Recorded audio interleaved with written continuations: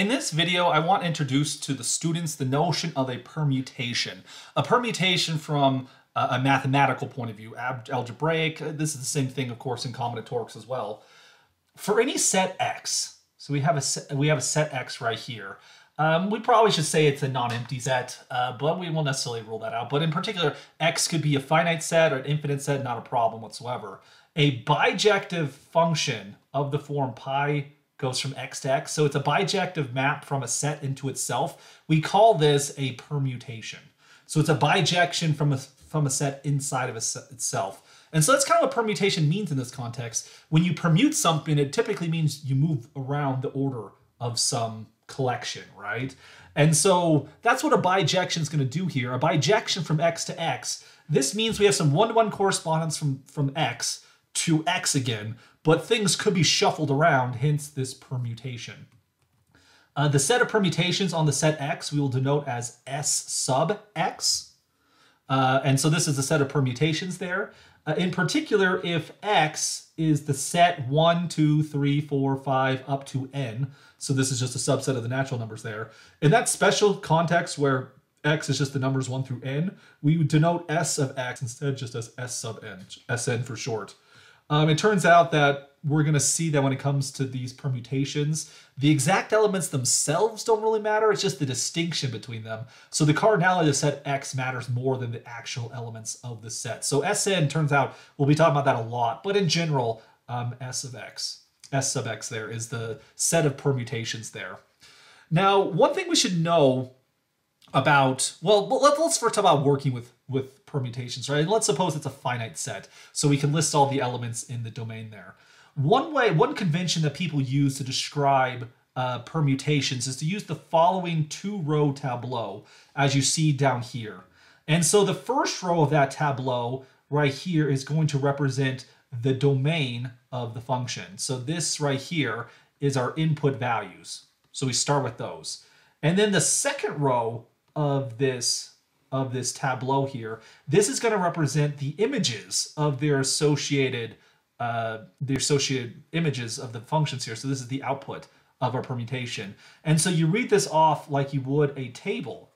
And so when you look at something like this, you're like, okay, pi of 1, what is that? You come and you look for the 1 column, then you look at the number you see right down here. Let's see, if you want to do pi of 2, well, then you come along the table, you find 2, and then you look at the number down here. That's pi of 2, whatever that turns out to be. And so this can help us recognize the values very, very quickly. So as an example of such a thing, we might have like a permutation in S4, 1, 2, 3, 4, something like that. And so we could have like 2, 3, 1, and 4. This could be the tableau. And so let's say this is the permutation pi here. So this would tell us that pi of 1 equals 2, pi of 2 equals 3, pi of 3 equals 1, and then pi of 4 equals 4. It's possible that an element could map to itself. That's perfectly acceptable. And so we see that these permutations, this tableau right here is basically just a tabular way of expressing who maps to who. And since the function's bijective, you're going to see that you're going to have the exact same number of things on top and bottom. It's just the bottom row might be scrambled up the domain a little bit. Great. Just so you're aware, some people like to represent permutations by only representing the bottom row. So you might just say something like 2, 3, 1, and 4. So that itself could be a permutation. The way you're supposed to read it is the first number goes to 1, the second number goes to 3, the third number goes to 1, and the fourth number goes to 4. This works great as long as you don't get into multiple digits. Even still, you can do okay. You can always put a comma in there if you really need to.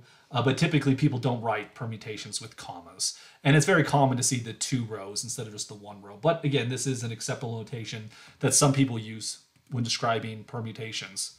So what I want to do first is actually describe the set in play here.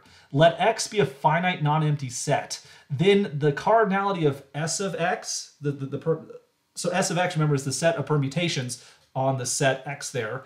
Then the size of Sx will actually be the size of the original set X factorial. Remember, like in factorial here would be n times n minus 1 times n minus 2 all the way down to 3 times 2 times 1, right? So that's what we mean by n factorial, or in this case, x factorial.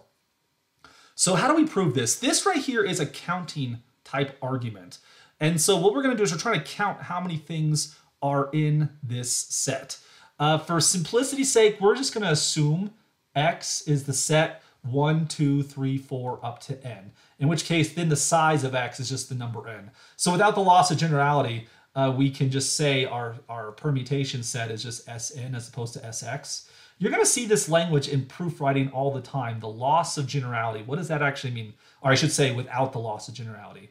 What that means is we're going to add an extra assumption to the assumptions given, because the only thing we know about x is that x is finite and non-empty. So there's something inside of it, but there's not an infinite number of things in there.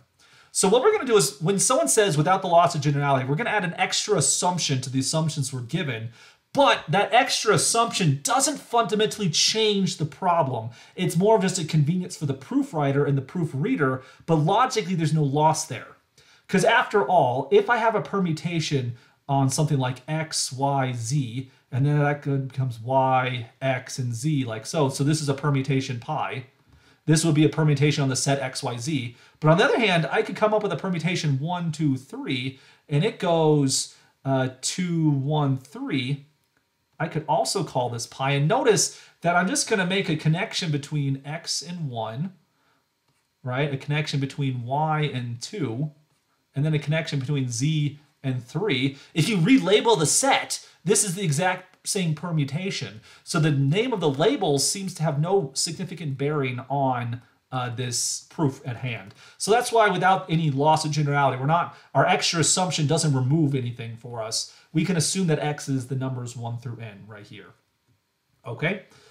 So next, take an arbitrary permutation. It's going to be a bijective map from x to x. Well, how could one construct this thing? If we think of pi in terms of our tableau here, we have 1, we have 2, we have 3, all the way up to n. And since it's a bijection, it turns out every number 1 through n has to show up on the second row, and it has to show up exactly once. So if we're making some decisions here, what can 1 map to? Well, it turns out you can map it to anything you want, any of the n letters, so we're going to get n choices for the first one. For the second one, though, as we decide what pi of 2 is going to be, whatever we chose for pi of 1, we can't map to that one, but we have to map to exactly we have everything else, right? So that leaves n-1 options there. And then for the third one, right, we've exhausted one of the choices for 1, one of the choices for 2, because we can never repeat. We can never repeat an element, right? Well, that's going to give us n-2 for the next one. And if you keep on going down, eventually when you get to n, there's only going to be one choice left. You just get 1 there. And so our choices get restricted each time we make a decision for this thing. And so we think about all the choices we had. We had n choices for the first option. As the second option then was chosen independently, we get n-1 for the next. We get n-2 for the next. And this proceeds down until we get 1. And so this is exactly n factorial. And since this describes every possible permutation, every permutation can be described by this 2-row tableau, this gives us all the possible permutations there is. So a very nice counting argument gives us that the size of the permutation set will equal the factorial of the cardinality here.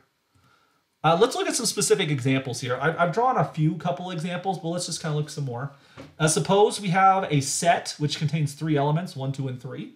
And so then we might want to describe the set S3, the permutations on this set X right here. One example of a permutation, X to X, we'll call it pi. It sends 1 to 2, 2 to 1, and 3 to 3. Following the tableau convention we saw before, it would look something like this. 1 goes to 2, 2 goes to 1, and 3 goes to 3. That is an example of a permutation on S3. Now, from the previous theorem, we saw that S3, its cardinality is going to be 3 factorial, which is 3 times 2 times 1, which is 6. So if this is one of the permutations, what are the other 5 possibilities? And so we see the following.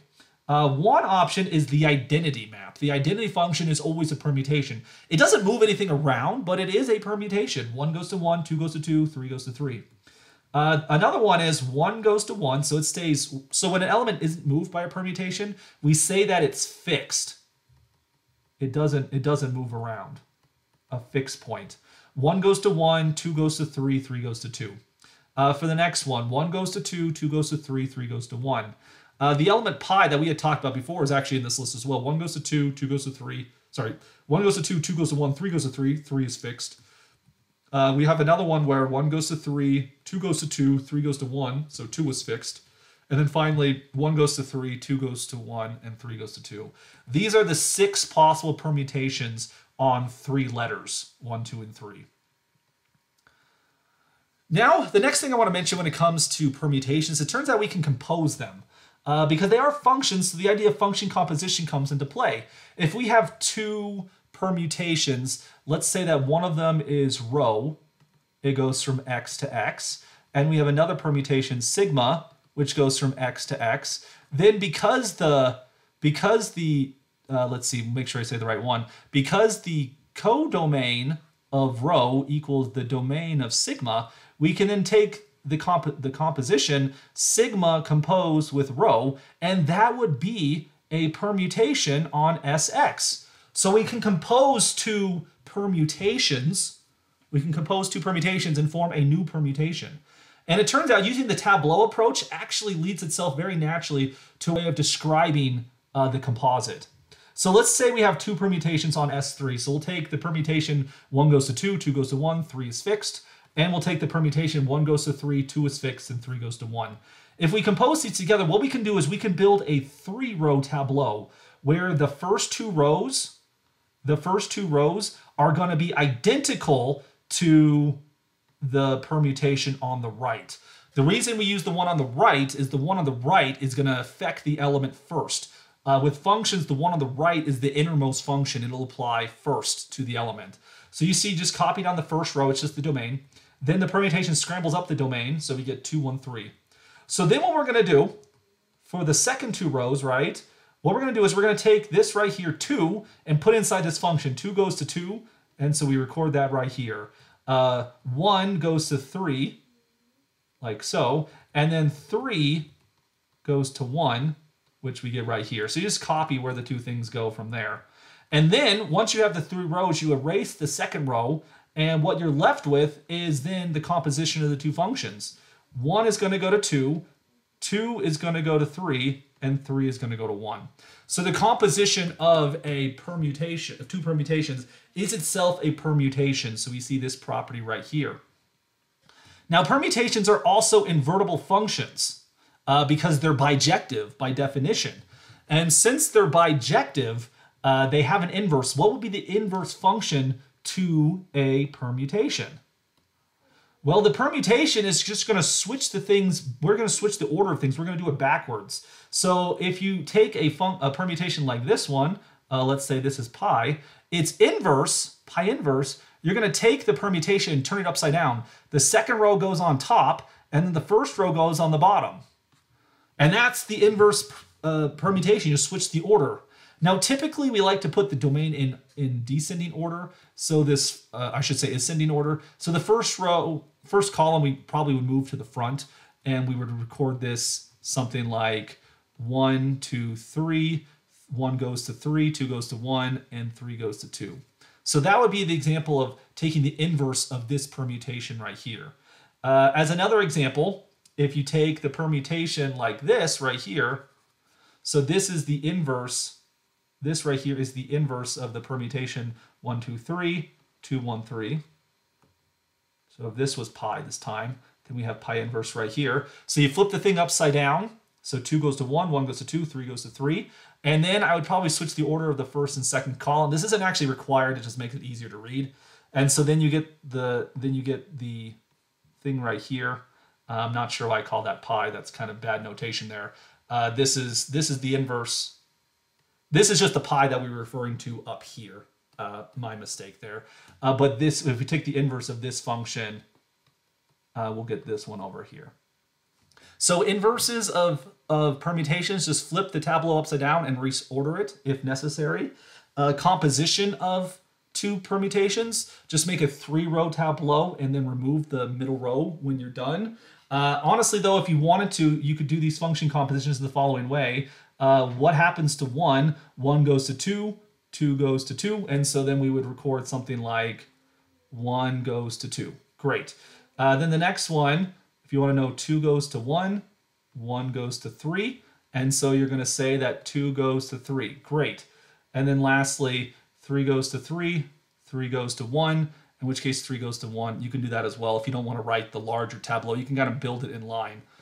Same thing with these inverses here. If you wanted to, find the inverse of this matrix right here, of this tableau right here, it's like, okay, 1 goes to 2, so we get 1, 2. 2 goes to 1, so we get 2, 1. And then 3 goes to 3. We can get this thing without having to worry about scrambling it up. If we want to search through it first and then record them in the right order, that's an acceptable option as well.